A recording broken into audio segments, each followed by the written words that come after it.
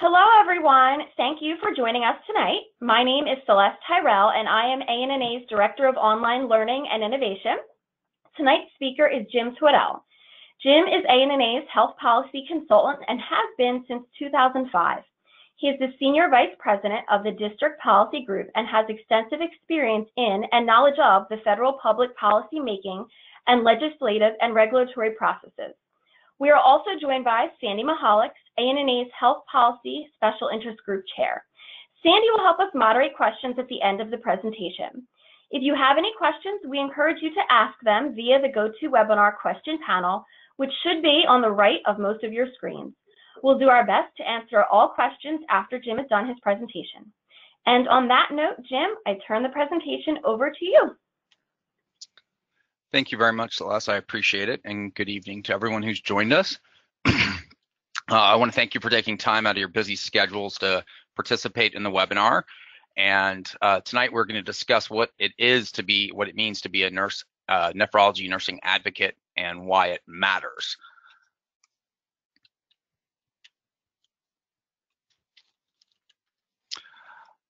I want to start with a bit of an overview of what we're going to cover this evening.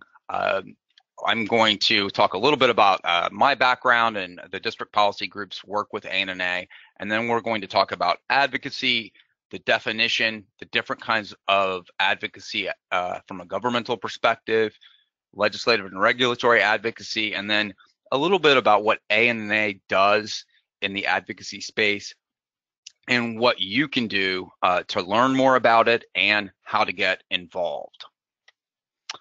So a little bit about the district policy group. The district policy group is part of a larger law firm called Drinker, Biddle, and Reith, and we focus on healthcare issues, legislative and regulatory.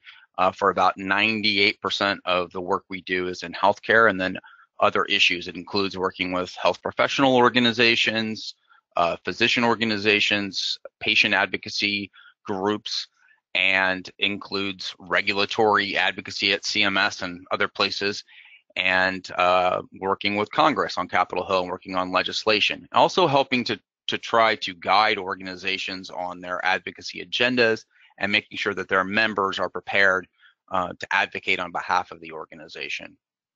I have worked at Drinker, Biddle, and Reith, or the district policy group, for about 14 and a half years.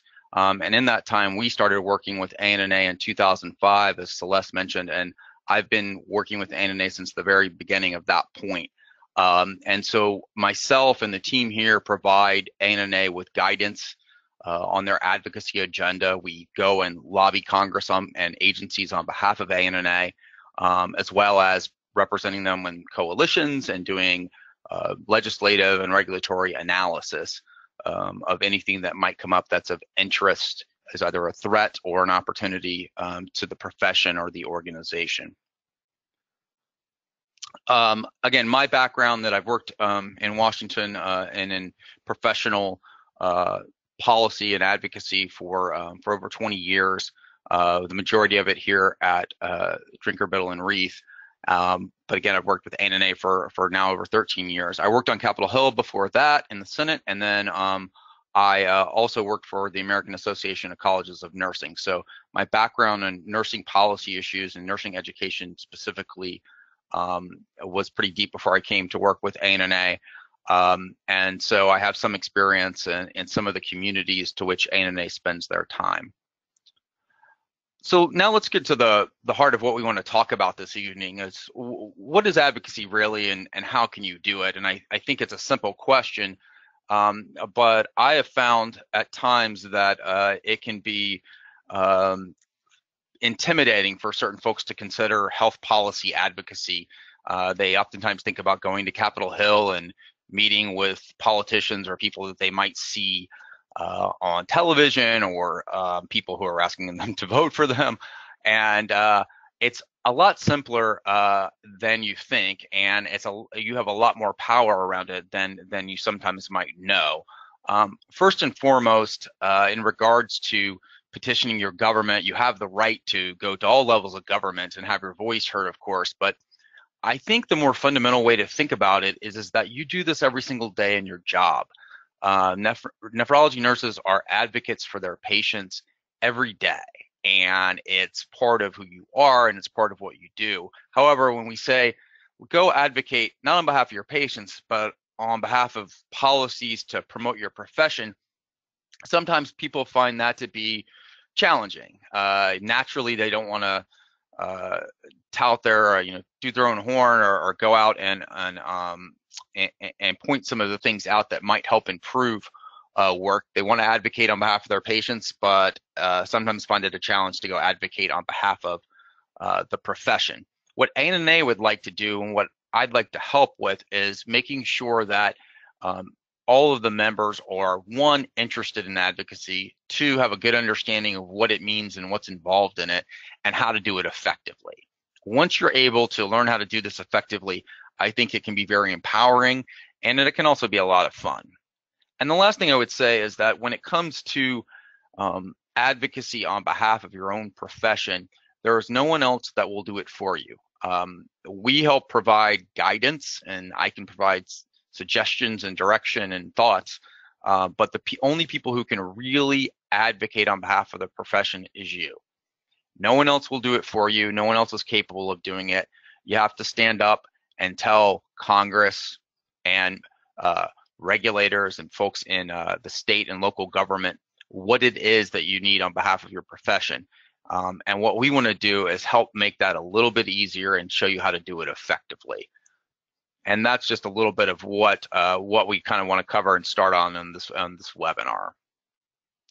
Okay, so we're going to go back a little bit and just look at a couple of things which again seem like elementary or seem fairly basic, but from my perspective, it's always easy to kind of take an overall look at what we mean when we're talking about health policy and advocacy.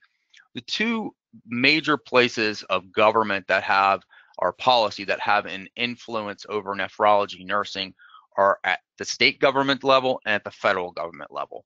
The work that I do on behalf of ANA is strictly at the federal level. However, the majority of regulations and laws that will impact the practice of nursing, nephrology, as well as other specialties, is at the state level. And I'm able to give some guidance on that about how to do it. Many of the principles are the same, but you also have to understand how these two entities are different. So at the state level, every state is a little bit different in how their legislature is structured. The practice acts in many states are not exactly the same, and how the schedules for the legislature or how the process is done in a bigger state like Texas or California versus that of Rhode Island or Connecticut is different, and there's obviously regional issues as well. So, and politics still plays a role in state government, but it's important to note that in state government, things happen a lot faster. You can have success in a very quickly, and things move in such a way that you're able to see the impact of your own advocacy. In contrast, the federal government's different. The federal government, it takes years and years and years to move even some of the what would seem the most simple policy changes or reforms. It takes a very, very long time.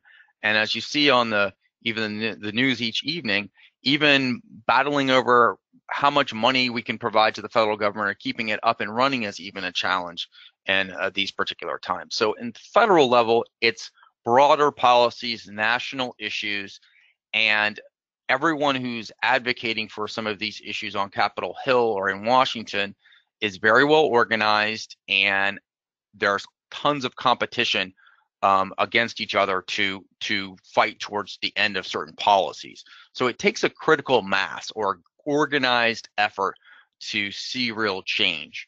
So that the federal areas of most importance to nephrology nurses would be the Medicare ESRD program, biomedical research and nursing education, and those are the main areas of federal programs that we work on. And so it's important to kind of bear that in mind when you think about the different levels of government and where you can be effective in your advocacy. The other element is the difference between legislation and regulation.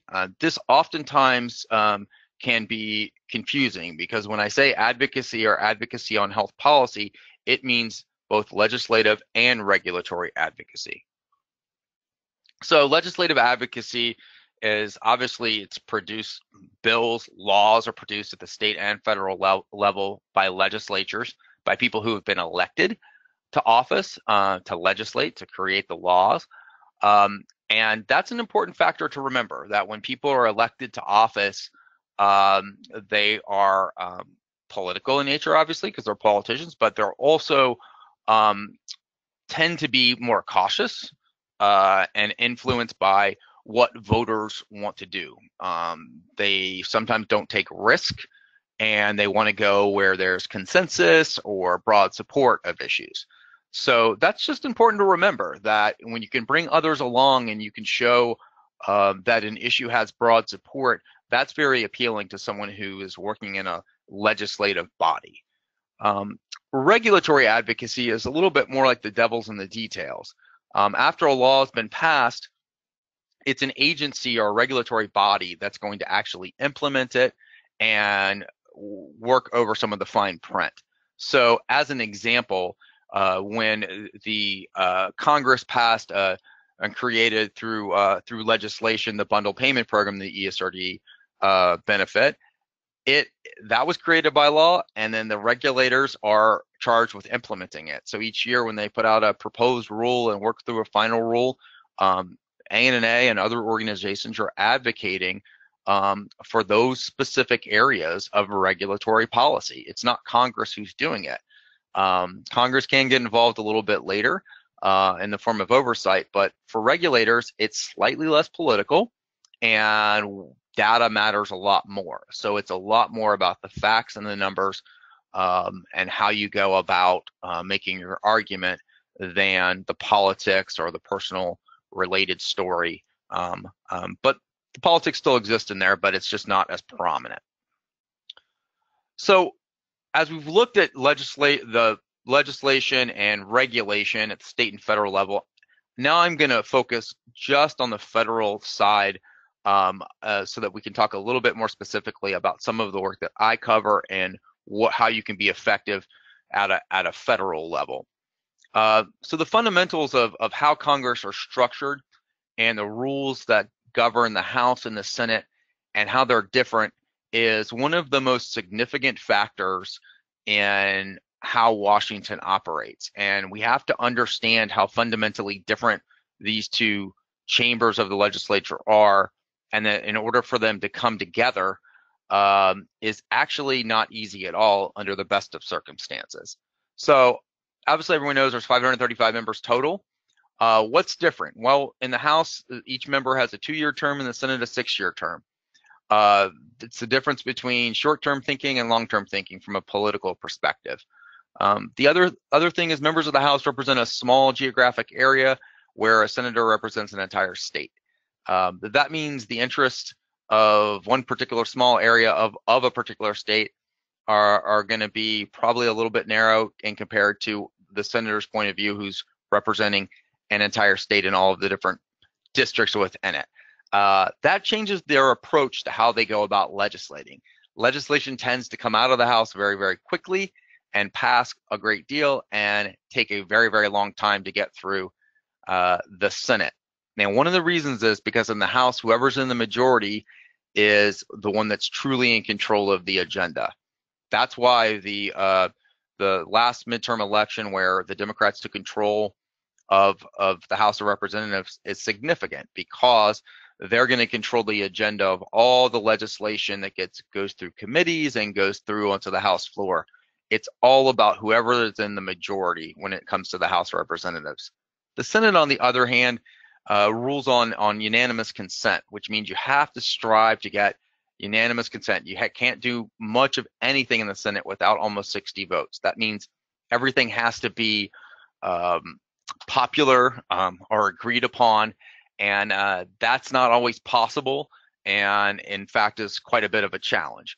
But those fundamental factors of how they're structured and how they operate can tell you and guide you in how to be most effective in advocating at a federal level.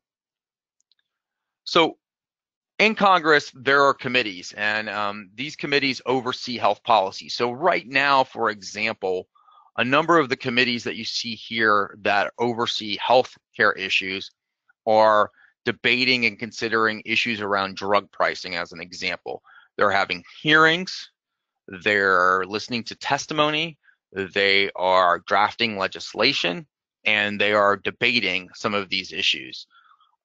What's important to remember is that while they all cover health issues, they all kind of carve up the healthcare issues into parts. So if there is a health policy issue that's related to how a program operates, for example, a grant funding program on nursing education, that would be the purview of the House Energy and Commerce Committee or the Senate HELP Committee for an acronym. If it's Medicare payment policy, that would be the Ways and Means Committee and the Finance Committee. And if it was about a funding issue, for example, how much money are we going to give to NIH this year, that would be an appropriations issue, and that's this Labor HHS or LHHS subcommittee that oversees it.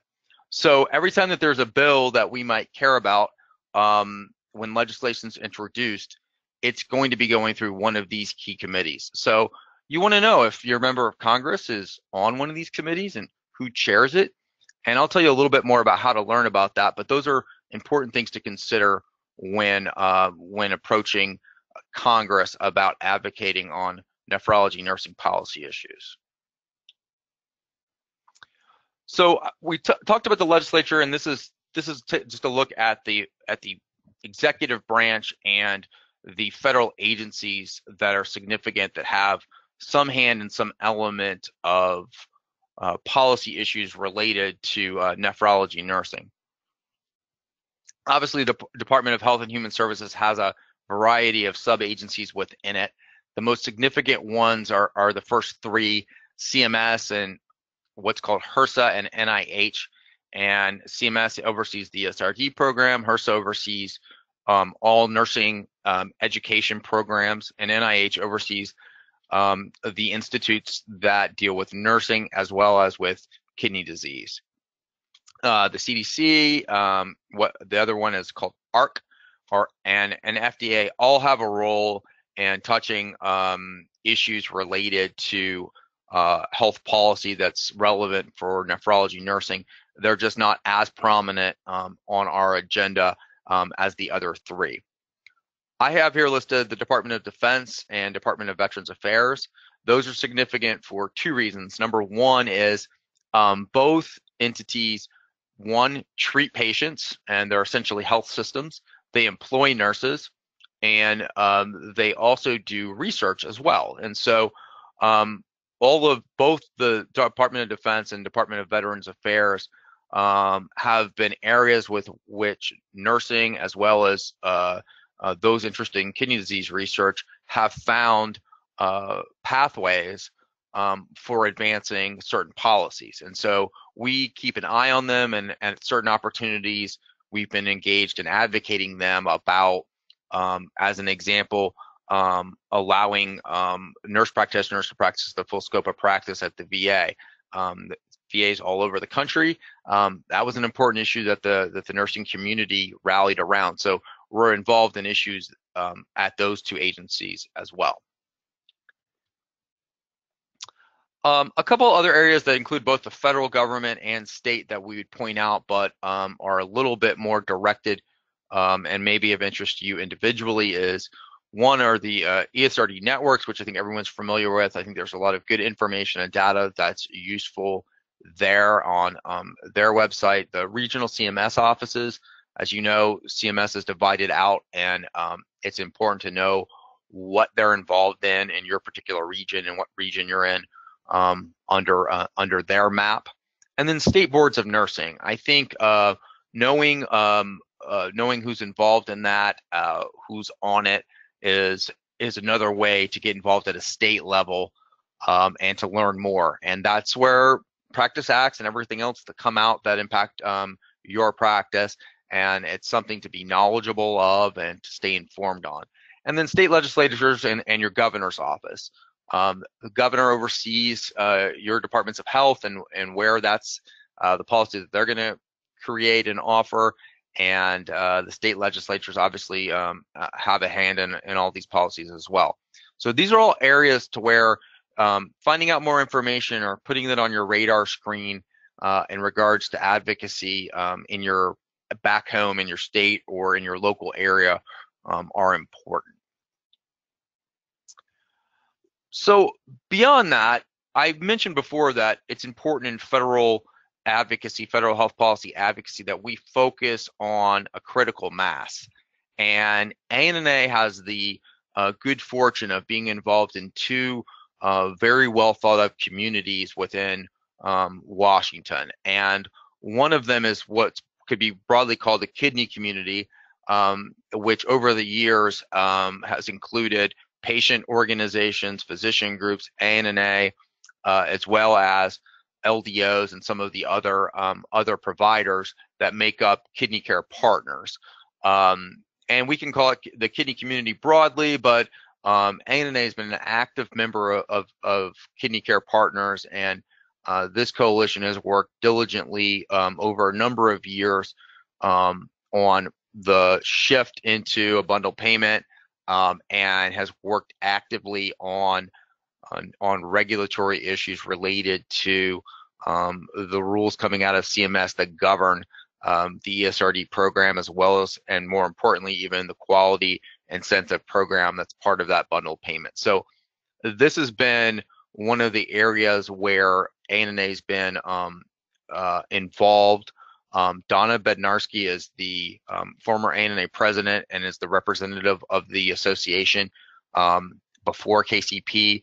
And then I work with her on these issues as well, so that we can understand what's going on in the broader community, what physicians are thinking, what's on patients' minds, and it allows us to collectively be one voice before Congress and the regulatory agencies. The nursing community is the other group that we've been actively involved in, and the nursing community, which I was involved in before I started working with ANNA, has become a very well thought of and organized coalition of national nursing organizations.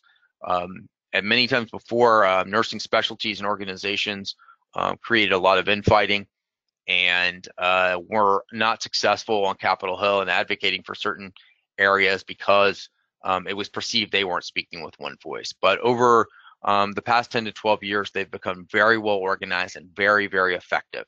The focus of the Nursing Community Coalition, for the most part, is around funding issues, but they also have started to branch out into other policy issues related to the practice of nursing. And it brings together all of these different organizations and allows for debate and discussion, and allows for a unified voice. And groups work together to find the issues they can work on together, and on those that they might disagree, that's fine. They'll agree to disagree, but in the end, we're able to unite around those issues that are significant to all nursing organizations, and that leads to truly effective advocacy on Capitol Hill. A couple other groups I just mentioned: Alliance for Home Dialysis. ANNA sends a representative to participate with this group, and we have been a part of signing on to their comment letters to CMS regarding proposed rules and the home dialysis elements of that. So we've been an active member there. And then two others that are funding related: Friends of NIDDK, which is the institute at NIH that deals the most with kidney disease research, and the Friends of AHRQ. They do a great deal of patient-centered research. It's beyond, it's not the type of research that NIH does at biomedical research. It's this other level of research that's usually fairly significant in regards to nursing care and patient safety. And so we've been supportive of funding for that particular institution as well, and they have seen a growth in some of their activities since the Affordable Care Act was enacted. So as a part of the nursing community and the kidney community, I would recommend a lot of these groups are groups you're familiar with, obviously, and ANNA has good working relationships with all of these organizations through coalition. But we have found that some of these groups either have good information about specific issues, be it patient issues or physician issues, and they can be good resources, and we often work together. So I consider them, these other stakeholders, to be great resources for information, as well as some of you maybe members are involved in some of these groups as well, and they do a lot of good work and are actively engaged in issues that we care about. And I will say at the bottom here, the National Council on State Boards of Nursing is significant. They have a presence in Washington, and as I mentioned before, involvement and knowing a little bit about who's on your state board of nursing and what they're up to is important. And NCSBN also is involved in licensure compact issues and things like that. So they're a very good resource on some of those issues. So what else can you learn about health policy? I think ANNA is a wonderful resource. They try to provide training and information, and the health policy tab of the ANNA website has a variety of information. But if you want to stay up to date on some of the things that are going on and what you might care about in this general space, these are some of the places that we go regularly, that we monitor, that help us stay informed about what's going on. And I'd point out a few of them. Nephrology News and Issues obviously has been out quite a while and is probably a little bit more clinical in nature, but they also cover some of the major policy issues going on. National Quality Forum has a lot to do with the creation of quality measures and the QUIP, and I think that is also a good resource to better understanding the movement towards these quality measures, what it means, and why it really matters.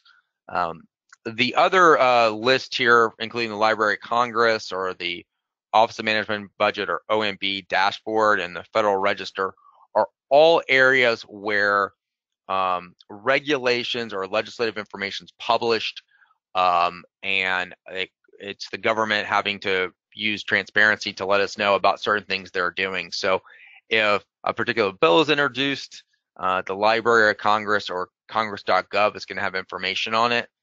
If you're looking for regulatory information, the OMB dashboard of the Federal Register will make announcements about rules coming out and rules being finalized, and as well as other regulations and meetings within federal agencies. And so they're great resources to use.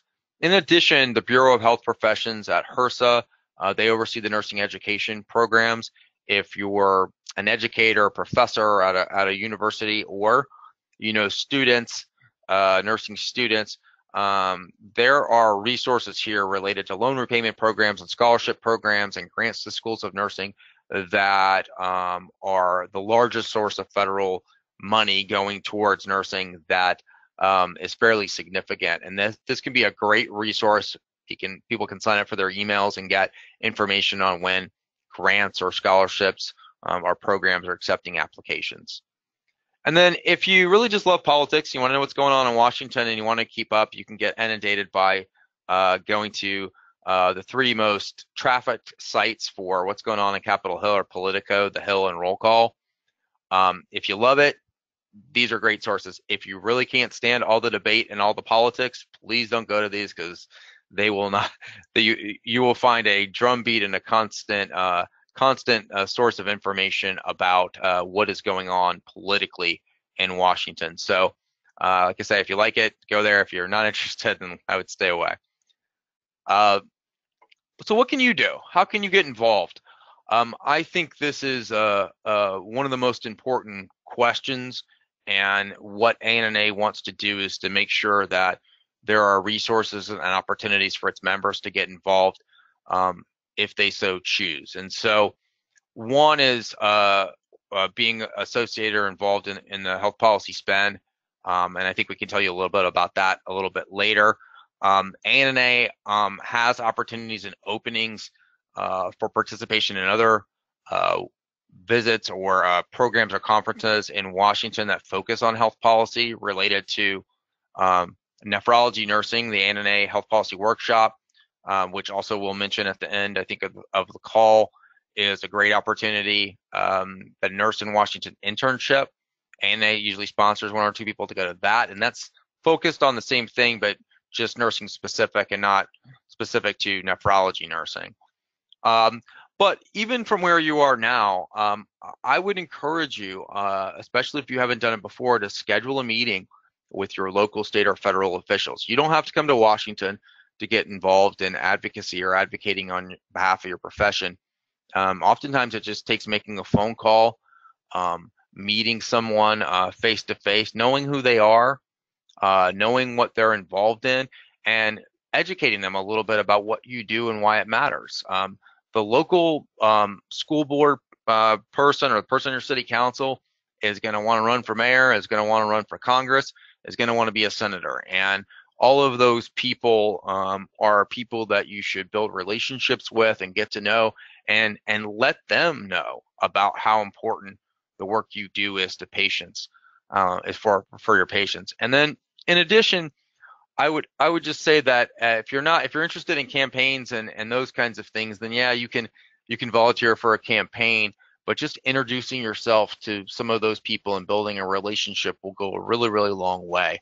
And it takes a little bit of the, if you ever have nervousness about it, it takes some of that away. So by the time you come to Washington, you realize that everyone's just, oftentimes these members of Congress, they just don't know much about every profession. They can't know about everything. So when they get to know someone that they like from back home who can tell them about their work, they really enjoy it and they actually really remember it. And so if you start at the local level or the state level and do that, it becomes that much easier to do when you get to a federal level.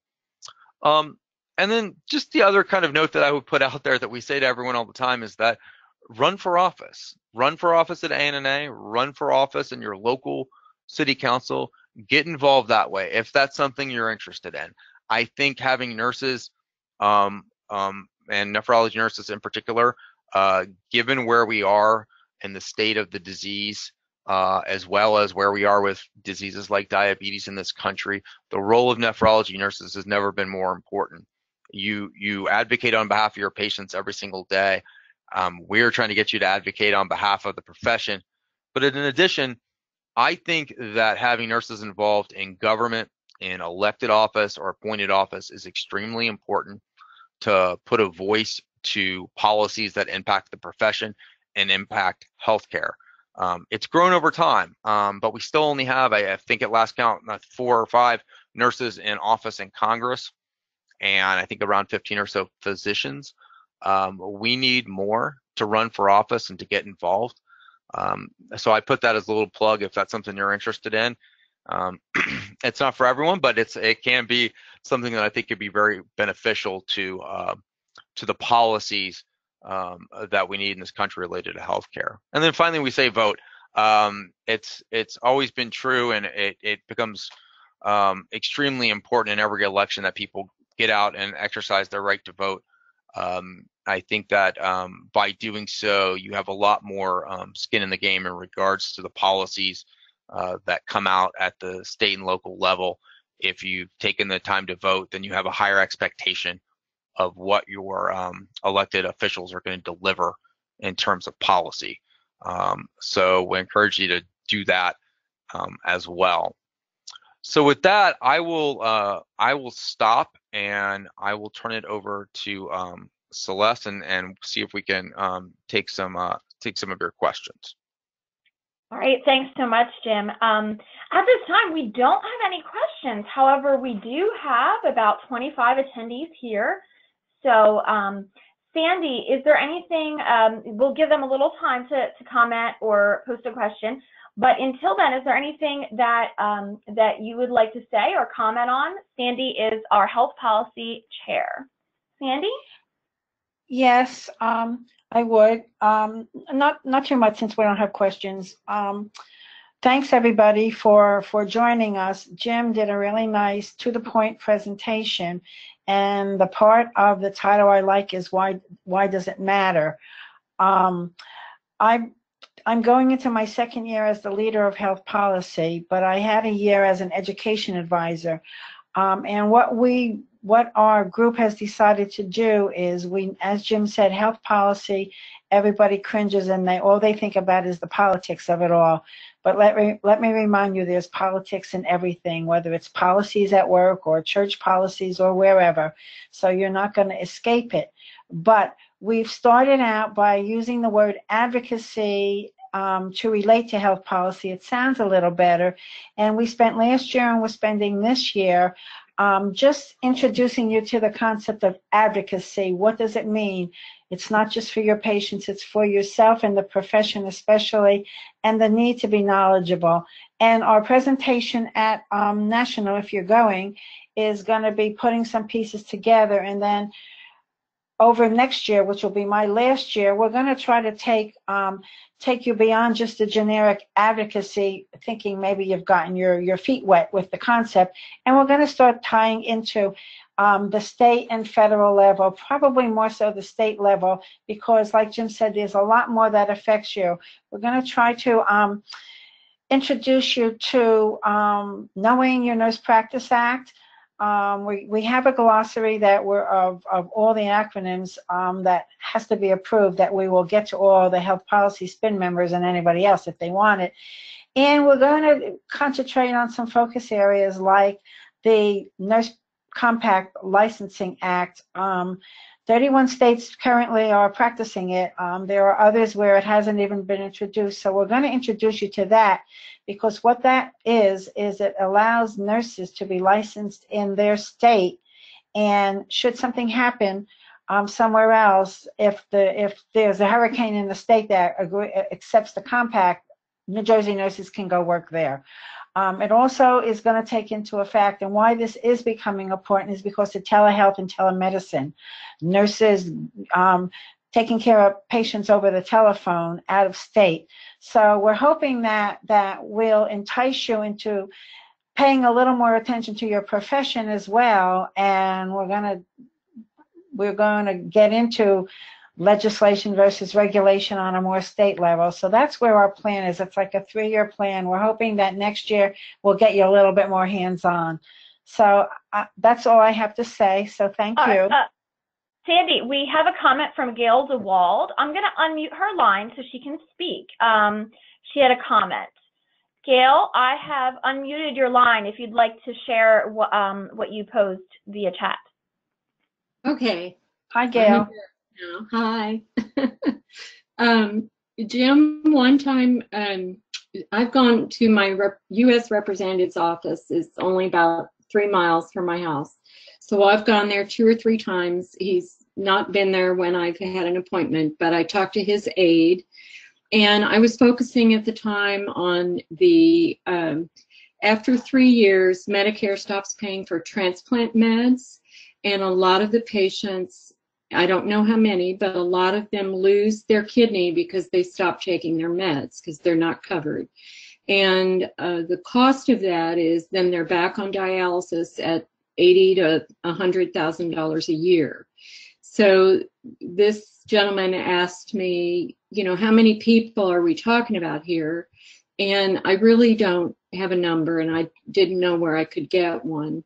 I did research it after, but to me, it felt like he was only worried about budget and the impact of, you know, if we covered the Medicare drugs forever, how would that save us money? Instead of looking at the human factor, and I understand it, but is there any other messaging that we, or what would you suggest for learning about and coming up with a messaging that would be more impactful? It's a very, very good question. The discussion around coverage and extending coverage for immunosuppressive drugs has been something that I think is probably ranked amongst one of the top issues that we've heard back from ANA members that they want to be advocating for when they come to Washington. And it's gotten a high response rate from all of us, and it has a real connection on the Hill when you can walk through and explain it to some of the staff. And so sometimes you do get an answer that has to do with the spending. And I will say this, is that yeah, I think it can folks can come off as cold-hearted when you think about only about the spending element of it, but in a practical way, it's also one of the factors about the ability to actually get it done. And there has been legislation introduced in the past several sessions of Congress to extend that coverage, and it wasn't reintroduced this past congressional session. So what was years 16 and 17. And the reason for that was that extending the federal end of the coverage was something that I think was folks are starting to see it happen a little bit more at the state level in different states, and I guess individualized insurance or coverage is being done in a different way, and it became a challenge for a number of the other folks in the kidney community, and I'm looking more specifically at maybe the transplant community, which ANA is a part of, but isn't as engaged as maybe some others are, like NKF. And I've spoken to the folks at NKF as well as the Senate sponsor of the bill before, and I think the challenge is about how much this would cost, and they don't know exactly how to get that done. So when you speak to messaging it, one of the things that's most important is the collective voice of all of the people who are involved. So nurses, patients, transplant people, other organizations that are involved in transplant of not just kidneys, but in other diseases as well. So I don't have an immediate answer at how to phrase it differently. I just say it's a challenge for the people who are involved in advocating for that bill and in drafting that bill here in DC. And I will have to go back and check and get an update on kind of where it is and where it stands, and see if I can find if there's a more effective way that they would suggest educating your members of Congress about that. And I'm sorry, who was the member that you had met with before too, just so I know? He's actually retired, and they've hired Chip Roy in place of him. He was the head of the space and aeronautics, and he really wasn't connected much with medical, but he was, a long-term representative there. So, sorry, it's Chip Roy now, so I got to start over. No, I do remember who it was. It's like in Texas. I think that was something I will look into, and I think that's a common thing that folks face is going in and talking to someone and having them not understand. They're concentrated on the money, and we're saying, isn't this an issue that we should solve? Shouldn't we find a way to do it? And it's perplexing for a number of people involved in it. So let me see if I can get a better answer for you on that. But that's a very good question. I appreciate that, and I appreciate your trips to DC previously, to NIWI and to the workshop to work on these. Thank you. Thank you, Gail. I'm going to mute you again. And now we have a few comments and questions from Teresa. So I'm going to go to Teresa. Teresa, I'm going to unmute you so you can speak to some of your questions and comments. Teresa, you're unmuted now. Go ahead. So one of my questions was, with the elections coming up in 2020, there's going to be a lot of discussion about, Medicare for all and Medicaid buy-in and all these different things. And it would be interesting to know if they're talking about this issue with the 3-year limit on transplant medications being involved with all of that. I guess that would be something that we would need to address with the individual that's running, but I didn't know if you had heard anything about these Medicare alternatives or Medicaid buy-ins addressing that issue.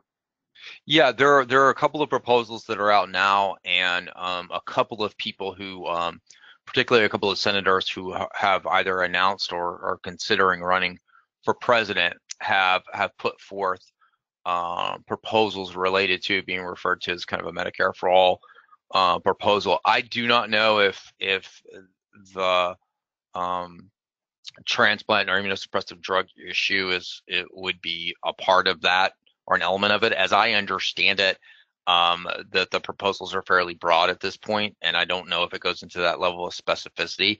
But since it's kind of related in some way to Gail's question, I will ask some of the folks that I think have been involved in that issue specifically to find out if that's on the table in regards to the consideration of the drafting of some of these Medicare for All decisions.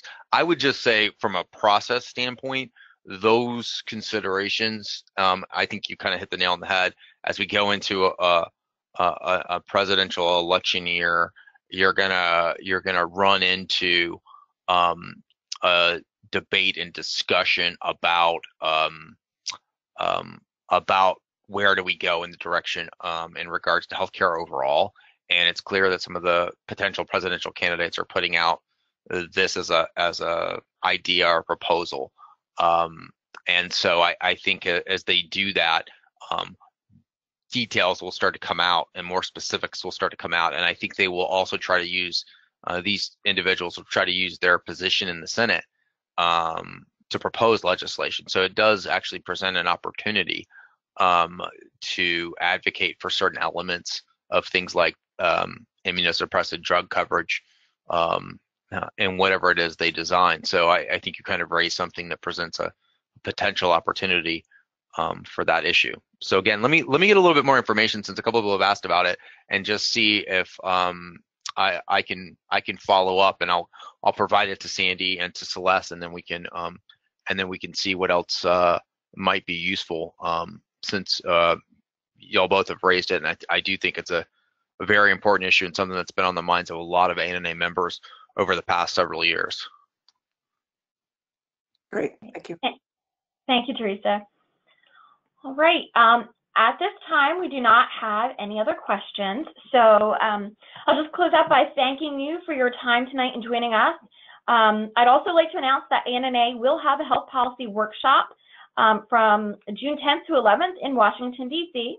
The workshop will be redesigned a little different than it was last time a few years ago, and there will be limited space available. So just be on the lookout for more information from ANA.